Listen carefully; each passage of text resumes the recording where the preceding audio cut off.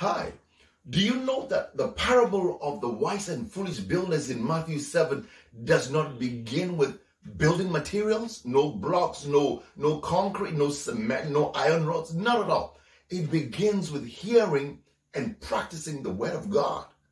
That's right. It begins with hearing and practicing the word of God. And you're going to ask, what has the word of God got to do with the house you're building? The word of God has everything to do with it. Friend, the degree to which you hear and practice the word of God is the degree to which your house will be successful. That house that you're building, the house of your life, the house of your family, the house of your career, the house of your education. It begins with hearing and practicing the word of God. That's because the word of God is foundational to our success.